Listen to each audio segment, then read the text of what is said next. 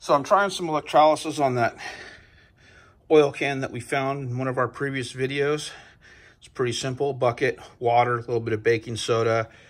Negative goes to I got a piece of baling wire, spinning that in the water. Positive to a coffee can lid that, I don't know if you can see it in there. There it is.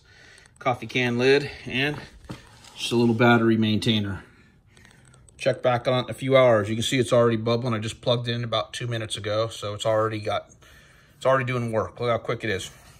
So we'll see how it looks in a little bit. So it's been a few hours, and as you can see, a lot of junks came off. I just unplugged the charger, so we're going to pop this off, pull this thing out, see what she looks like. Oh, look at that. A lot of the rust is gone.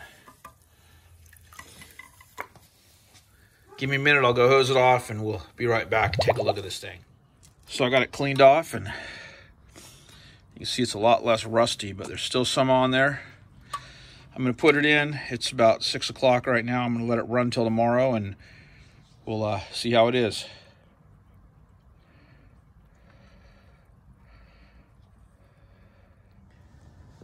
So it's the next day now, next morning, and you can see that it's really left a lot of rust off it overnight. Still bubbling, but let's pull it out, take a look, see where it's at. Give me a minute, I'll be right back. So I rinsed it out.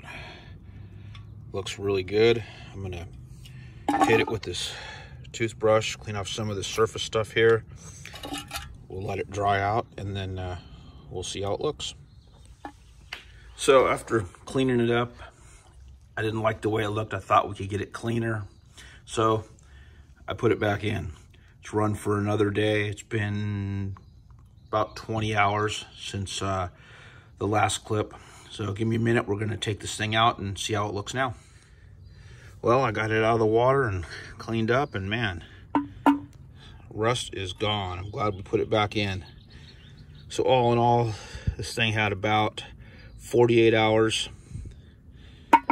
soaking in the tub, and it looks great. I'm gonna let it dry up and probably put some paste wax on it, or maybe shoot it with a clear coat just to keep it looking good. But yeah, all the rust is gone. Here's some of the junk in the bucket, and this is just basically dirty, rusty water. It's pretty benign. Probably wouldn't put it on my plants, or probably kill them because of the baking soda in it. But yeah, nothing hazardous here, and that thing looks great. Appreciate you watching. If you liked the video, I'd appreciate it if you'd subscribe to the channel. Thank you.